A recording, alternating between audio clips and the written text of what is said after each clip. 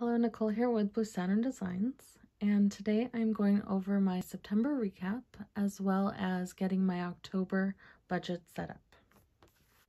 I am having a sale in my Etsy shop until October 15th, and you can get 15% off your entire order. So if you like any of these pages that you're going to see today, you can go over there and use the coupon code that I will put in the description box below. This first page is just a recap of how much did I spend, how much did I save, how much did I put towards debt. So I'm just going to fill in for September. For savings, we did save $300. We did not spend anything on gas actually this month. Food, we spent $692.04. Going down to savings here, I like to put my total. So we added $100 to Christmas, that's $900. We added $200 to our car sinking fund. So that'll be for a new car in the future or any maintenance that comes up in the next few years. Emergency fund stayed the same and medical stayed the same. We paid my loans down by $3,000, so that went down to $18,600.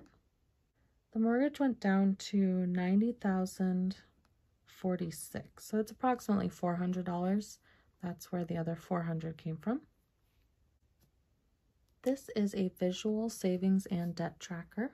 So we added $100 to Christmas. We added $200 to our car sinking fund. And then loans, we paid off $3,000. So I will put that down to $18,000.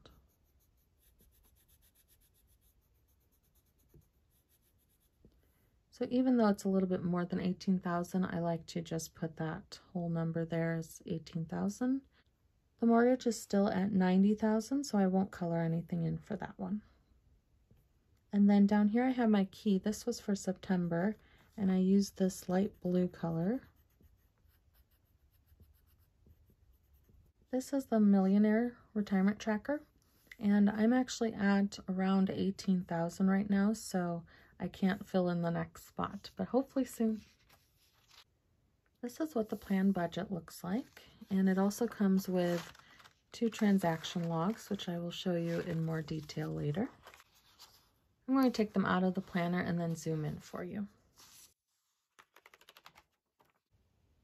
First, I'm going to start with our income, and if you have multiple paychecks, you can use the different lines and then add them up here.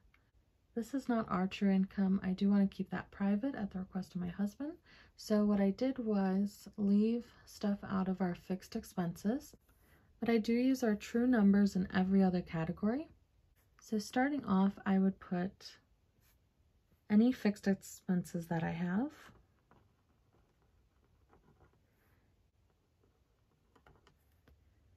And if you want to, you can put a date to the side here of when those get taken out of your bank account. But these should be anything that you know pretty much what the number is going to be. Maybe utilities, for example, would change a little bit each month. Just try to put the maximum that you think it'll be, and then you can use anything extra towards miscellaneous or paying off debt.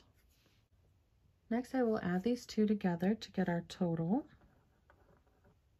and subtract that from our previous total amount. So 5,600 minus 1,200.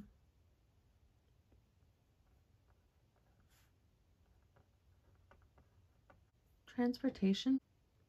We did not get gas last month, so both of our cars need gas, so I'm going to put $80 for that.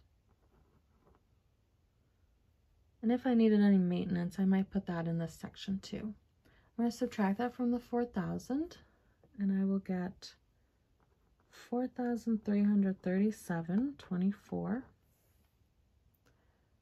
Medical, we don't need anything this month.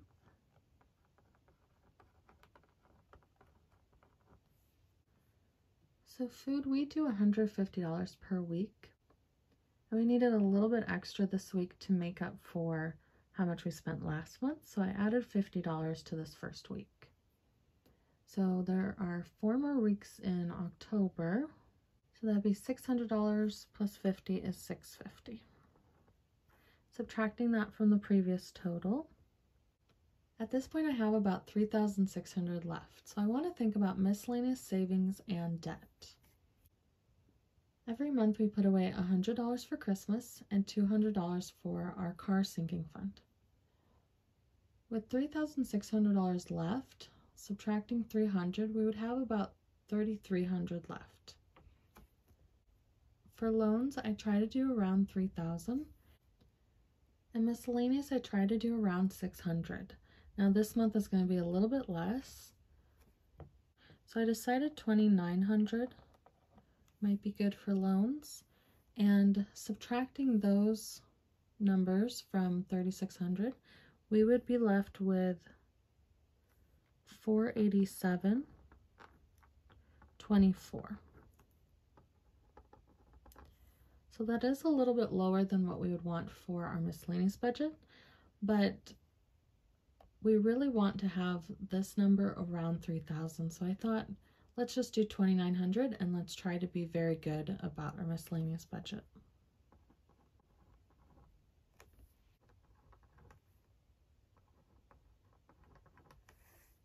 Now, if you do your math right, this should end up with a zero-based budget.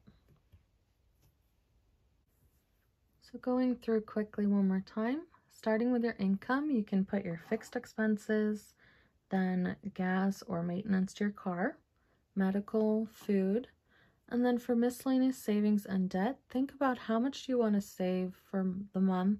Maybe you have a minimum miscellaneous budget, and see whatever is left over for loans. And then you can make sure that when you subtract everything, you get a zero-based budget. I actually use the EveryDollar app by Dave Ramsey. That way my husband and I can both put our transactions in there as we're out buying something, so we can always know how much we have left. But if you like to put it into a written form, this would be good for you.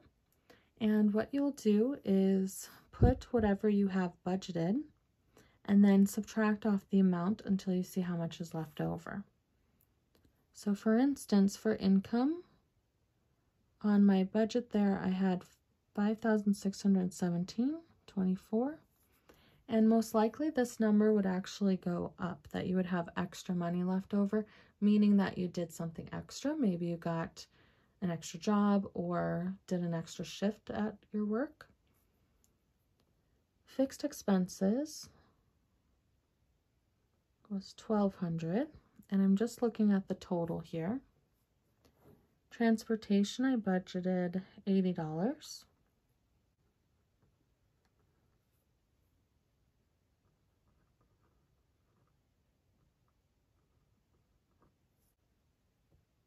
And I'll give you an example of how I fill this out. So on October 1st, our Christmas budget gets taken out. The amount is $100, and I would subtract it from the budgeted amount. And then when the car comes out, I could put $200 and subtract it from there, and eventually I will have a leftover of $0.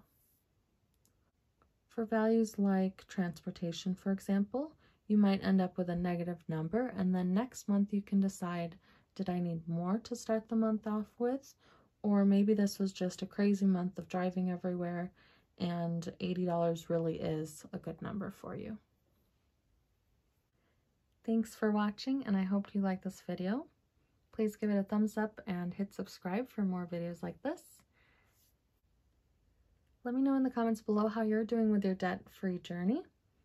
So we are almost there, 18,000, so I'm so excited to be almost done with my loans. Hopefully by March is my goal. So I'd love to know your goal and maybe what you're paying off. Is it loans or credit cards? And I'll see you on Sunday if you'd like to see my new weekly video. Bye.